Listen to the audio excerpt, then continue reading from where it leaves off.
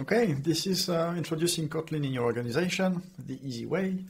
This is a talk I've made based on a story that I've lived 2 years ago.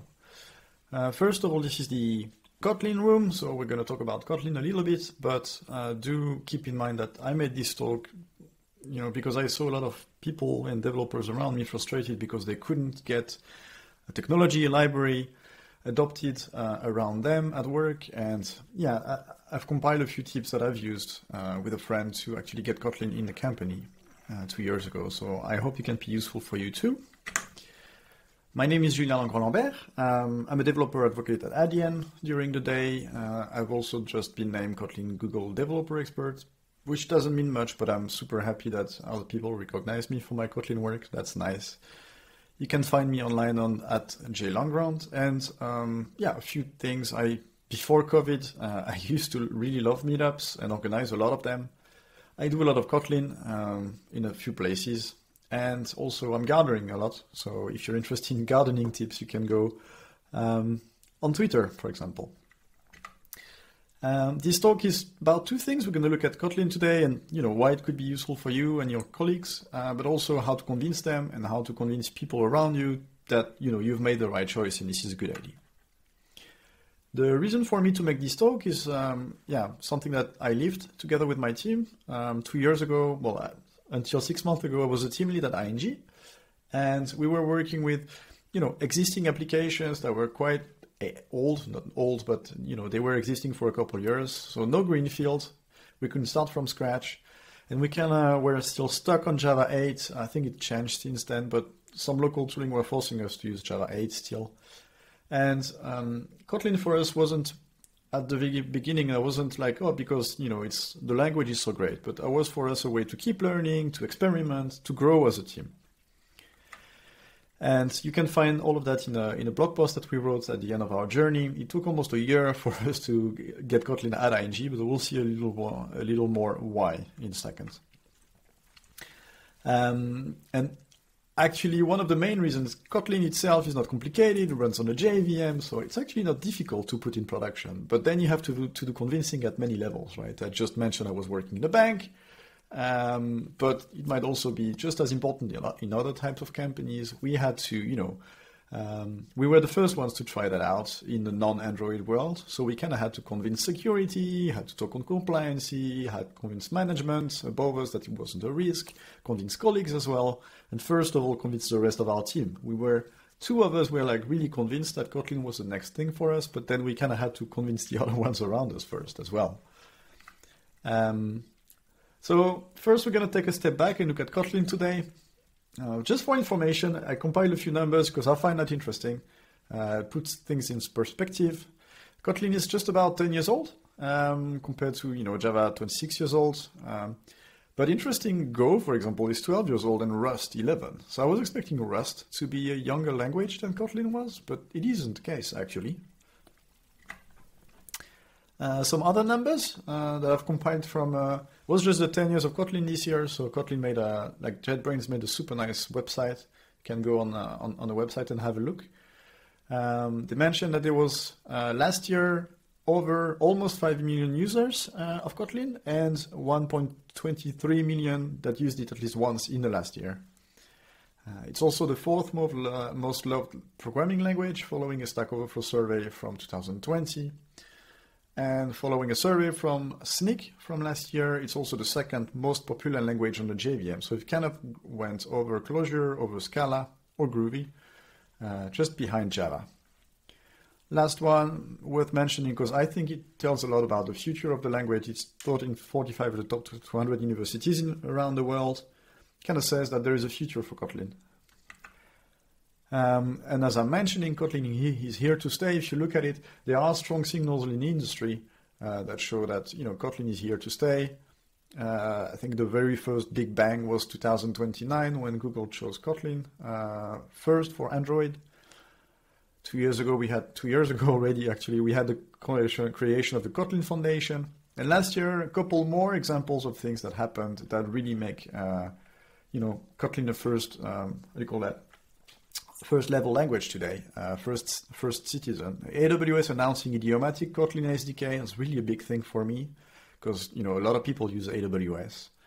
But also Kotlin multi-platform coming out of beta last year brings a lot of more potential use cases for Kotlin users.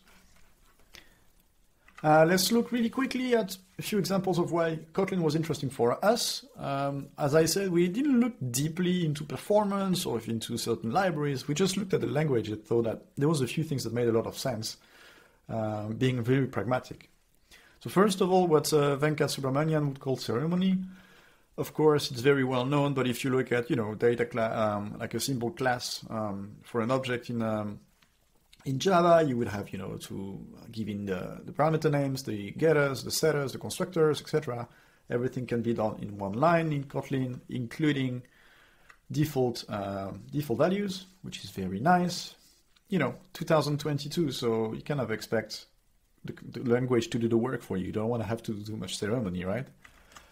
Another famous example for Kotlin concurrency, right? Coroutine is quite famous. If you look at a difference, something running on Java and something running on Kotlin, there isn't much difference, right? It's not like there's 20 more lines of code or something. But on the right, it's easier to use. The DSL is a bit more pleasant, I would say.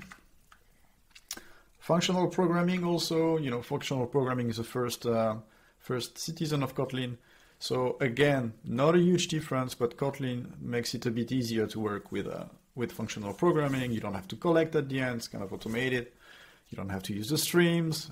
There's some helpers. You can use the it to select your current object. So that all of those things help you a lot, right? And the last one, which is our favorite, sealed classes, being able to contain your world in a certain area and then have the language help you. So when you do a when on those sealed classes, for example, then you know that all of your use cases have been taken into account. You won't get into weird trouble because you've forgotten one thing. Something we picked up from Elm, really, really appreciate it every day when we write Kotlin. So let's do it. You have a Java application, it's 5 years old. How does it look if you want to convert it to Kotlin? Well, the way we do it, we did it like this, right? Take the simplest class we can think of, right click, and convert Java file to Kotlin file in IntelliJ. Bang! That happens. And once this is done, IntelliJ will realize that you have some Kotlin in your application, so it's going to tell you, hey, do you want to configure Kotlin with Java? It's like we're going to add some stuff in your Maven file so that you have Kotlin support in there. Okay, let's all do it. No problems. This is 1.6 now. This is quite an old screenshot, but yeah, Kotlin, IntelliJ will realize, okay, there's Kotlin now, so how about we install Kotlin on your IntelliJ? Yeah, thank you, on your platform. Very nice. And that's it. Once we're there, we just have to try in production, like we just have to release it, right? Which is what we've done. So literally speaking, if we look at it, it took us, just about 30 minutes on a Friday evening, just before a beer, not after, to deploy some Kotlin on production. And that was nice. But then you kind of have to, go back one step and say, okay, we've done it. We know it's possible. We know we want to move forward with it. How do you go from there? So that's where the real work begins, if you look at it. That's where the convincing starts. And I'm going to go through a few different use cases, a few different methods. Of course, you don't have to use them all.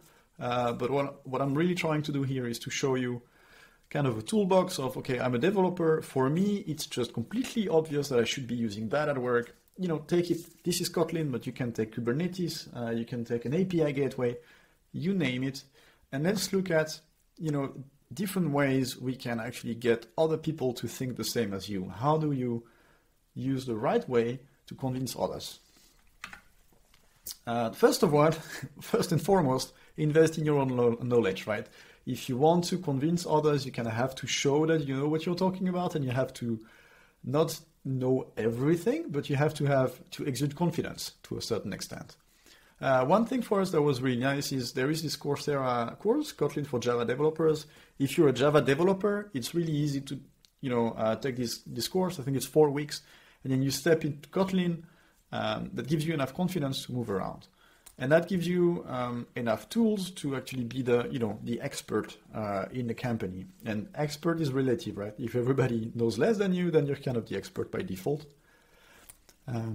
But the next step is also to take this one step further and help solve other people's questions. All right? If people come up with questions, saying I don't know is fine, of course, because we're all learning there, and you have to be aware of that, and you have to be saying that you're learning, but you also have to take a step and then say try to answer other people's questions.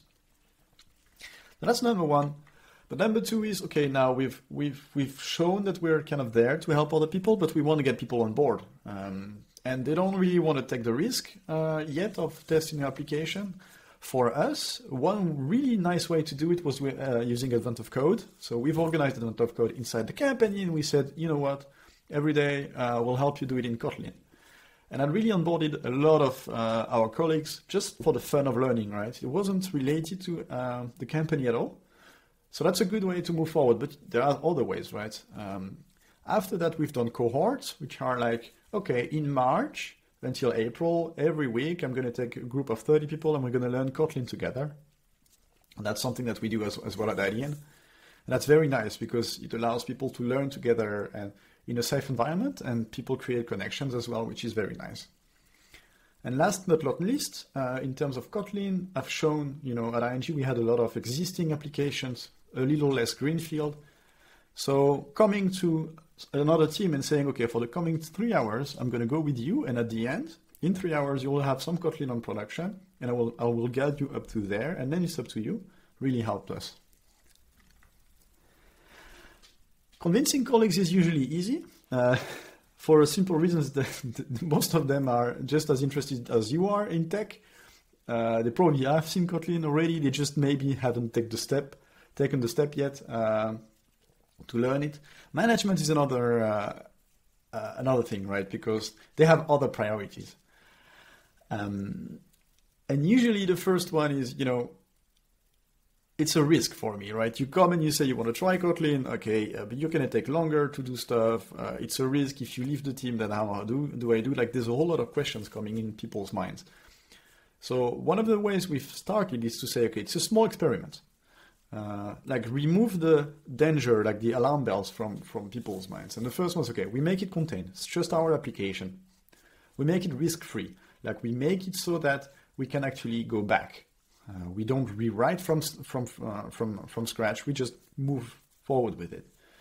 We make it reversible. Again, it is just what we do from now on. It is for that feature in point in time, and then we go together and we look at how it went at the end of that feature, so we can go back.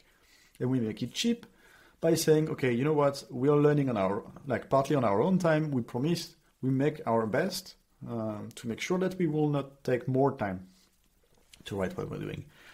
That really helped a lot, our direct management, to say, okay, we are making a small experiment, we really should be learning and you can gain a lot and there is almost nothing to lose. One thing that's important is if you do those small experiments, that's great, that's a very good news, but then don't forget to go back and report, right? Because that's the most important part. If you get a green light, that's nice for a limited time. Now, if you want to get the next step, you kind of have to report, come back, communicate about progress. And at this point, if it's a success, don't communicate only to your manager, but verbalize it. Say, okay, now we're going to do that. We're going to involve this other team. We're going to do this other application. And ideally do it in public. Even if it's internal, even if it's inside the company, show that you're doing it because other people will get interested and they will learn from you. And if you pave the way, it's much easier for people to come behind you. And the more people are joining you, of course, the easier it is to prove success and to move forward. So report is something that's usually forgotten a lot. And then sometimes people are surprised because something comes back and say, okay, we're stopping with this. And they're like, yeah, but we're doing so great. Why is that? Well, maybe you just didn't communicate enough about what you have been doing. Use numbers. As I said, managers, if they're a bit far away from your application in your code, they care a lot more about other things. So you kind of have to adapt what you're saying, even if it's obvious for you. You have to adapt and think, okay, what is important for them? That sounds obvious, but I've seen so many people not do it. Like, why is Kubernetes, why is Kotlin important for your management? Why is it important for your company? And then the numbers, you can pick them up. There really is, a whole array of things you can pick from. even internal numbers. At some point, we've used the fact that we were undergoing a lot of migrations. There wasn't much innovation for the teams to go through. So we were like, Kotlin can be an innovation that is cheap, and it doesn't cost any extra work, and it can go as we're doing the migration. So it helps with happiness at work. And in this case, one of the things that helped a lot is showing that Kotlin was really loved as part of the JVM. We were really attached to the JVM, so having Kotlin second most loved language really helps. All right, another one that might sound useful, but sometimes, and very often actually, you have heroes inside of the company. And what I mean by heroes is people that really want you to succeed. That can be a manager, can be a colleague, can be anyone, sometimes even marketing or hiring, recruitment, I don't know. But there are heroes that really want you to succeed. And those ones, you have to kind of find them and be aware of them and bring them with you. There's a nice typo. Who's a big fan of the language? Like, is there someone who really loves the language up there? Maybe your CTO has dived into it, and if you mention it to him, he's going to get excited, and that's like the best ally you can have. But maybe a recruitment is really trying to find a new angle to bring new engineers, and then if you start mentioning that you're using Kotlin at work, it helps. Find your heroes, because you can bring them with you and make this a success much easier than if you just one of your team. Another thing that I really used quite a lot back in my time for a lot of things actually is bring heroes from outside. One of the best things you can do is make sure that your managers, your colleagues, everybody is really embedded into the language. And if they don't go for the knowledge themselves, you can bring it to them. And we've done that by we had Trisha G over from JetBrains, and we discussed a lot about JVM, about Kotlin when she came over. And I made sure that the managers were in the room. And, your choice becomes a reality. Yeah, by the way, I told you about this thing, well, there was 2 events about it last month, and then there was this happening in Amsterdam. By making it visible, you just make your thing become a reality.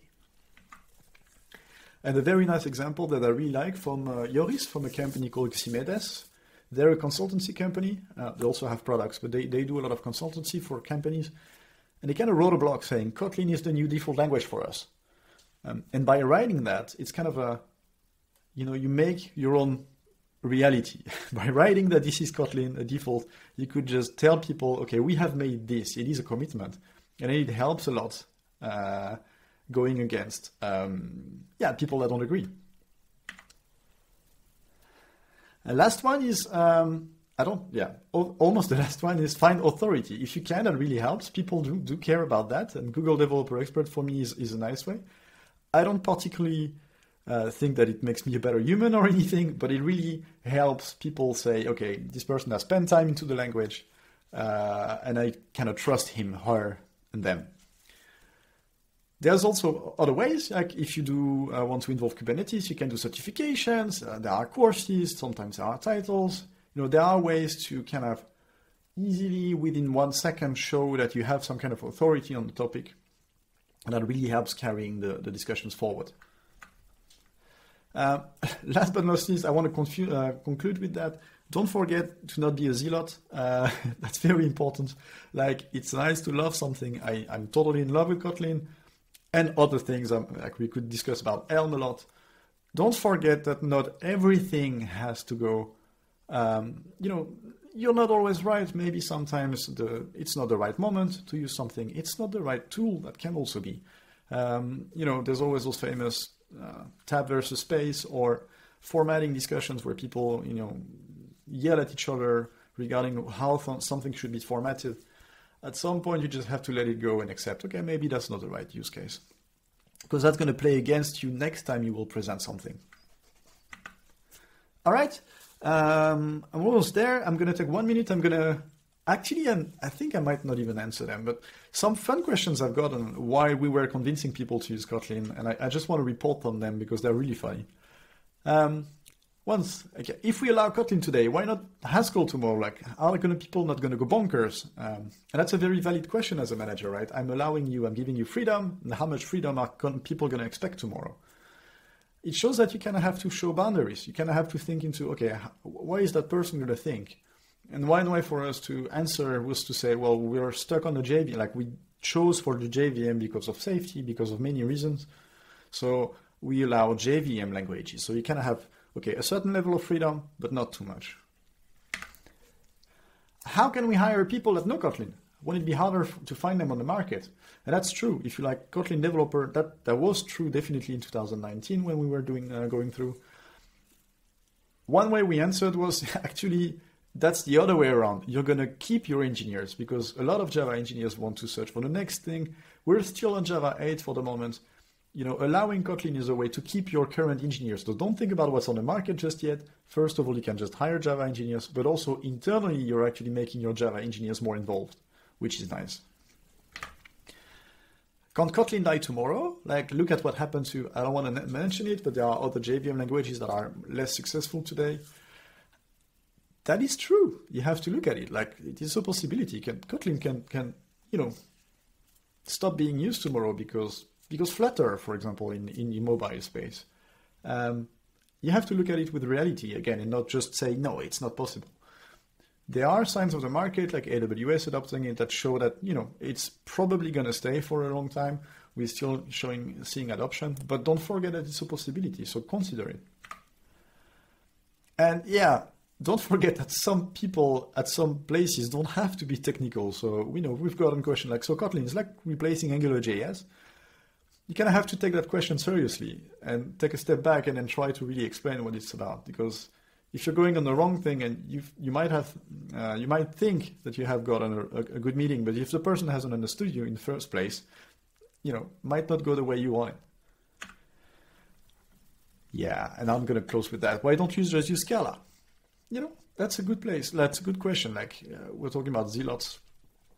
We on Scala, you already have places and processes in place. What do you care about Kotlin? Well, you kind of have to explain it, and I'll leave it to you to do it. Well, thank you. We can't take questions. I would have loved to see you live, but it's online. Unfortunately, I'll be in the Q&A room, I think. I hope we meet someday, and I thank you very much. And I want to end with a very big thank you to Hilke de Vries, who was my buddy at ING, and he helped me a lot. And like we wouldn't have been able to do it if it wasn't for the two of us. So that's it. You can find the sources on GitHub. Cheers.